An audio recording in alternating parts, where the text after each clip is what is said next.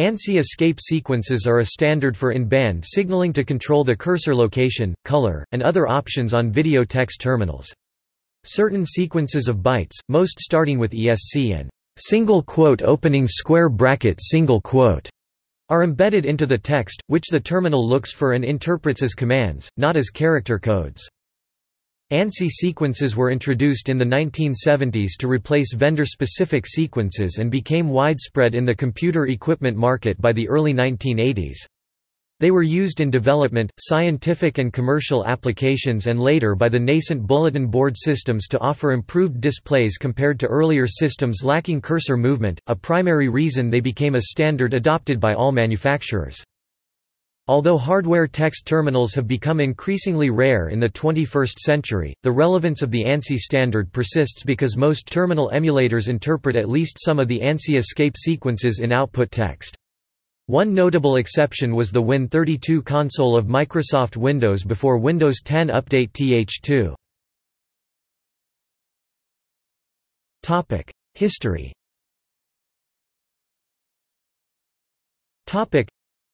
Almost all manufacturers of video terminals added vendor-specific escape sequences to perform operations such as placing the cursor at arbitrary positions on the screen. One example is the VT52 terminal, which allowed the cursor to be placed at an X, Y location on the screen by sending the ESC character, a Y character, and then two characters representing with numerical values equal to the X, Y location plus 32, thus starting at the ASCII space character and avoiding the control characters.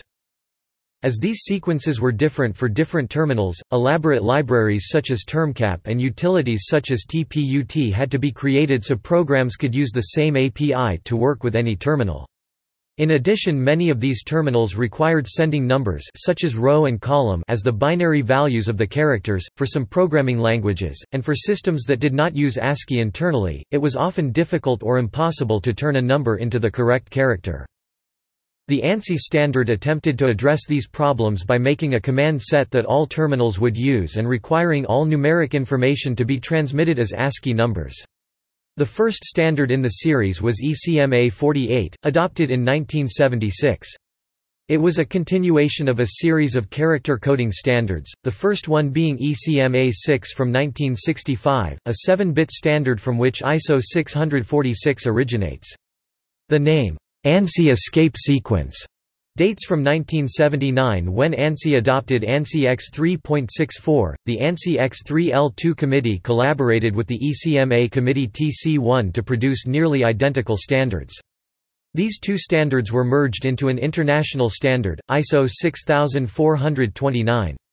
In 1994, ANSI withdrew its standard in favor of the international standard.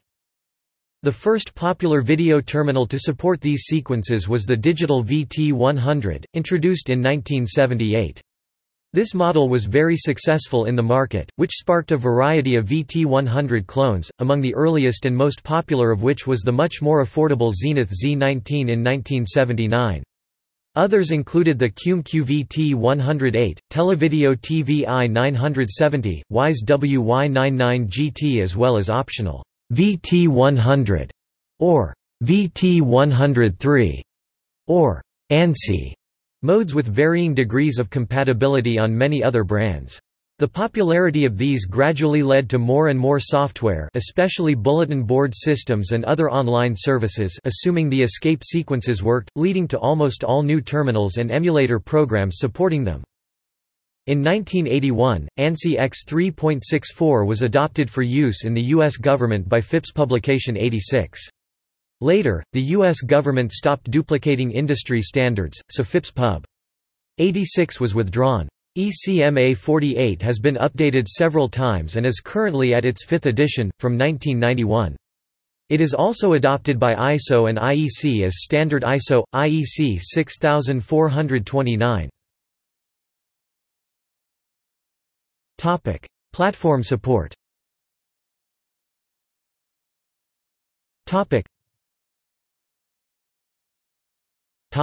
Unix-like systems. Although termcap, terminfo style libraries were primarily developed on and for Unix, since about 1984 programs running on Unix-like operating systems could almost always assume they were using a terminal or emulator that supported ANSI sequences. This led to widespread use of ANSI by programs running on those platforms. For instance, many games and shell scripts, see below for colored prompt examples, and utilities such as color directory listings, directly write the ANSI sequences and thus cannot be used on a terminal that does not interpret them. Many programs, including text editors such as V and GNU Emacs, still use termcap or terminfo, or use libraries such as curses that use termcap or terminfo, and thus in theory support non-ANSI terminals, but this is so rarely tested nowadays that they are unlikely to work with those terminals. Terminal emulators for communicating with local programs as well as remote machines and the text system console almost always support ANSI escape codes. DOS. MS-DOS 1.X did not support the ANSI or any other escape sequences. Only a few control characters bell, CR, LF, BS were interpreted by the underlying BIOS, making it almost impossible to do any kind of full-screen application. Any display effects had to be done with BIOS calls, which were notoriously slow, or by directly manipulating the IBM PC hardware. DOS 2.0 introduced the ability to add a device driver for the ANSI escape sequences, the de facto standard being ANSI, SYS, but others like ANSI, COM, NANSI, SYS and ANSI+X are used as well. These are considerably faster as they bypass the BIOS.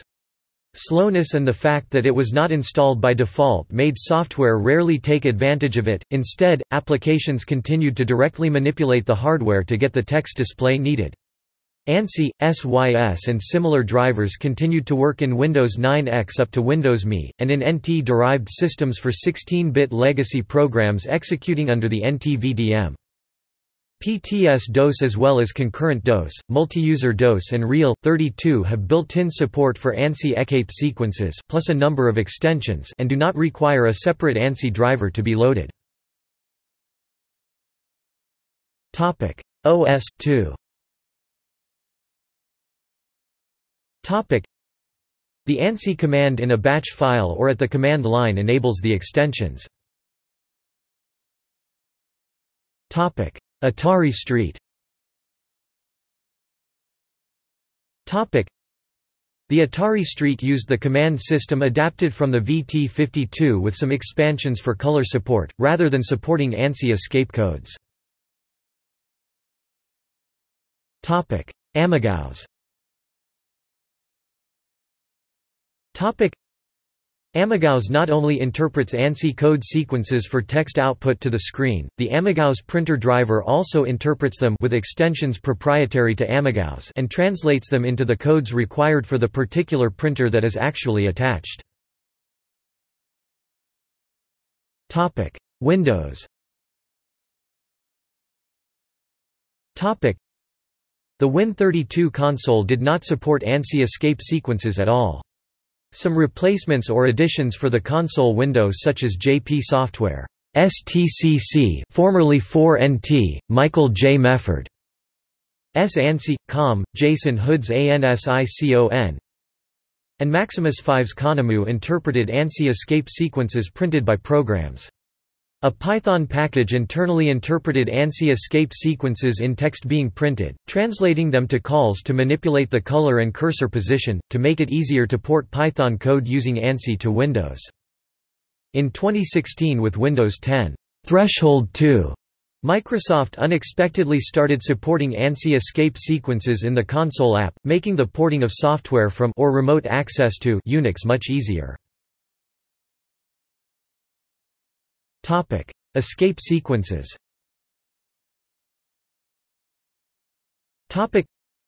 Sequences have different lengths. All sequences start with ESC 27 hex hexadecimal 1B, octal 033, followed by a second byte in the range hexadecimal 40 hexadecimal 5F ASCII at A-Z _. The standard says that in 8-bit environments these 2-byte sequences can be merged into single C1 control code in the hexadecimal 80 hexadecimal 9F range. However, on modern devices those codes are often used for other purposes, such as parts of UTF-8 or for CP1252 characters, so only the 2-byte sequence is used. Other CO codes besides ESC, commonly BEL, BS, CR, LF, FF, TAB, VT, SO, and SI, produce similar or identical effects to some control sequences when output. Pressing special keys on the keyboard, as well as outputting many X-term CSI, DCS, or OSC sequences, often produces a CSI, DCS, or OSC sequence, sent from the terminal to the computer as though the user typed it. CSI sequences. The ESC is followed by any number, including none, of parameter bytes in the range hexadecimal 30 hexadecimal 3F ASCII 0 to 9, then by any number of intermediate bytes in the range hexadecimal 20 hexadecimal 2F ASCII space and $% and *+, then finally by a single final byte in the range hexadecimal 40 hexadecimal 7E ASCII at A-Z *A to Z tilde. All common sequences just use the parameters as a series of semicolon-separated numbers such as 1, 2, 3. Missing numbers are treated as 0, 1, 3 acts like the middle number as 0, and no parameters at all in ESC. M acts like a 0 reset code. Some sequences such as CUU treat 0 as 1 in order to make missing parameters useful. Bytes other than digits and semicolons seem to not be used. A subset of arrangements was declared private so that terminal manufacturers could insert their own sequences without conflicting with the standard. Sequences containing the parameter bytes, or the final bytes hexadecimal 70 hexadecimal 7E (PZ) tilde are private. The behavior of the terminal is undefined in the case where a CSI sequence contains any character outside of the range hexadecimal 20 hexadecimal 7E. These illegal characters are either CO control characters, the range 0 hexadecimal 1F, del hexadecimal 7F, or bytes with the high bit set. Possible responses are to ignore the byte, to process it immediately, and furthermore whether to continue with the CSI sequence, to abort it immediately, or to ignore the rest of it. SGR select graphic rendition parameters. SGR sets display attributes. Several attributes can be set in the same sequence, separated by semicolons. Each display attribute remains in effect until a following occurrence of SGR resets it. If no codes are given, CSIM is treated as CSI 0 meters reset, normal. In ECMA 48 SGR is called select graphic rendition. In Linux manual pages the term set graphics rendition is used. Colors. 3/4 bit. The original specification only had 8 colors, and just gave them names. The SGR parameters 30 to 37 selected the foreground color, while 40 to 47 selected the background. Quite a few terminals implemented bold SGR code 1 as a brighter color rather than a different font, thus providing 8 additional foreground colors.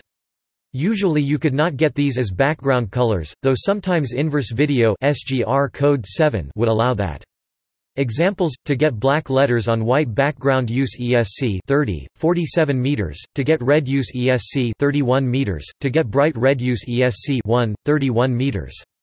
To reset colors to their defaults, use ESC 39, 49 meters not supported on some terminals, or reset all attributes with ESC 0 meters.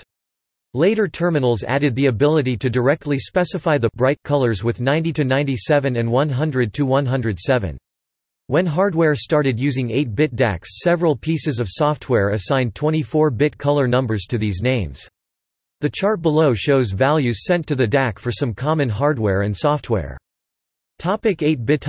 As 256 color lookup tables became common on graphic cards, escape sequences were added to select from a predefined set of 256 colors, ESC 38, 5, M-select foreground color ESC 48, 5, M-select background color 0 to 7, standard colors as in ESC 30 to 37 meters 8 to 15, high-intensity colors as in ESC 90 to 97 meters 16-231 to 6 times 6 times 6 cube 216 colors, 16 plus 36 times R plus 6 times G plus B 0 R, G, B5 232 to 255, grayscale from black to white in 24 steps. The ITU's T.416 Information Technology, Open Document Architecture and Interchange Format, Character Content Architectures uses, as separator characters instead, ESC 38:5, M-Select Foreground Color ESC 48:5, M-Select Background Color. 24-bit as True Color graphic cards with 16 to 24 bits of color became common. Xterm, KDE's console, as well as all libvice-based terminals including GNOME Terminal support 24-bit foreground and background color setting ESC 38:2, M-Select RGB Foreground Color ESC 48:2, M-Select RGB Background Color. The ITU's T.416 Information Technology, Open Document Architecture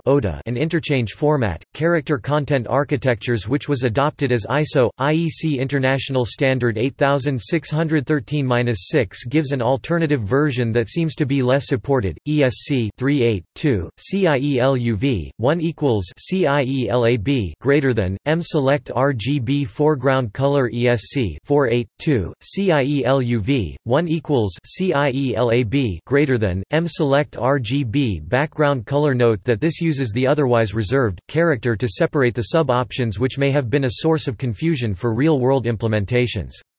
It also documents using 3 as the second parameter to specify colors using a cyan magenta yellow scheme and 4 for a cyan magenta yellow black one, the latter using the position marked as unused in the above examples for the black component. Also note that many implementation that recognize, as the separator erroneously forget about the color space identifier parameter and hence shift the position of the remaining ones.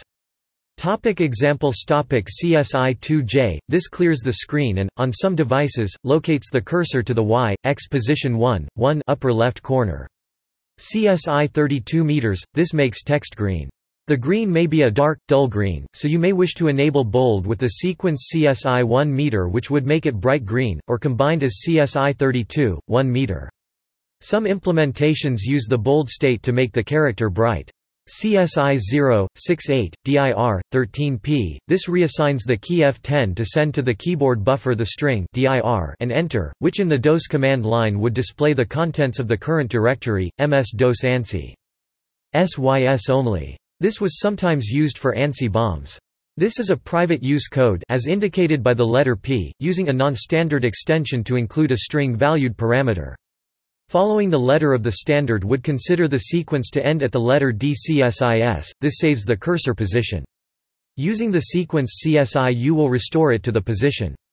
Say the current cursor position is 7 Y and 10 X. The sequence CSIS will save those two numbers. Now you can move to a different cursor position, such as 20 Y and 3 X, using the sequence CSI 20, 3H or CSI 20, 3F. Now if you use the sequence CSI U, the cursor position will return to 7 Y and 10 X. Some terminals require the DEC sequences ESC7, ESC8 instead, which is more widely supported. Example of use in shell scripting. ANSI escape codes are often used in Unix and Unix-like terminals to provide syntax highlighting.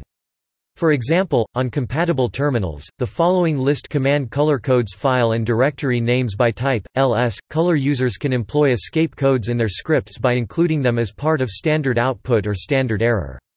For example, the following new sed command embellishes the output of the make command by displaying lines containing words starting with warn in reverse video and words starting with air in bright yellow on a dark red background. Letter case is ignored.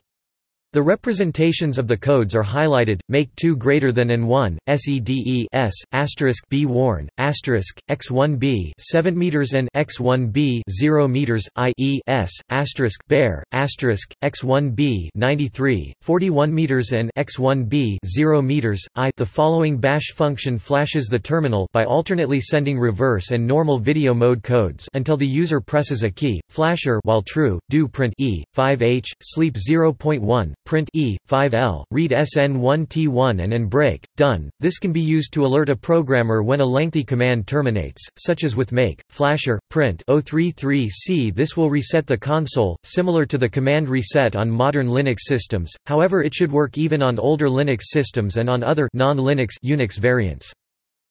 Invalid and ambiguous sequences in use. The Linux console uses OSCPN-RRGGBB to change the palette, which, if hard-coded into an application, may hang other terminals.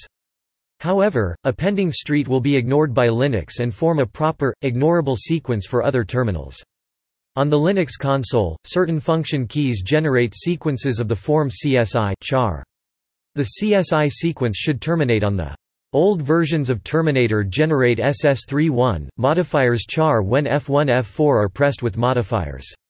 The faulty behavior was copied from GNOME terminal. Xterm replies CSI row, column R if asked for cursor position and CSI1, modifiers R if the F3 key is pressed with modifiers, which collide in the case of row == 1.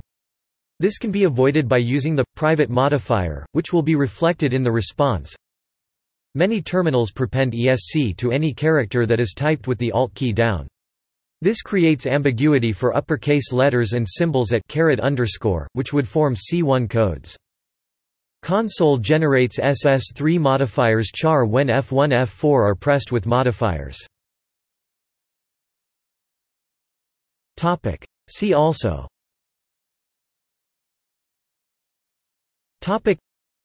ANSI art, control character, advanced video attribute terminal assembler and recreator avatar, ISO IEC JTC1 SC2, CO and C1 control codes. Topic Notes. Topic References.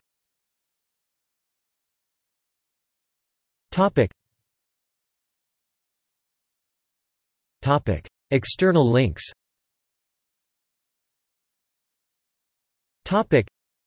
Standard ECMA 48, Control Functions for Coded Character Sets, 5th edition, June 1991, European Computer Manufacturers Association, Geneva 1991, also published by ISO and IEC as Standard ISO, IEC 6429. VT100.net DEC documents. ANSI, SYS, ANSI Terminal Emulation Escape Sequences at the Wayback Machine, archived 6 February 2006. Xterm, Escape Sequences. Xterm, Escape Sequences. A collection of escape sequences for terminals that are vaguely compliant with ECMA 48 and Friends. ANSI Escape Sequences. ITU-T-REC. T. 416-03, 93 Information Technology, Open Document Architecture and Interchange Format, Character Content Architectures.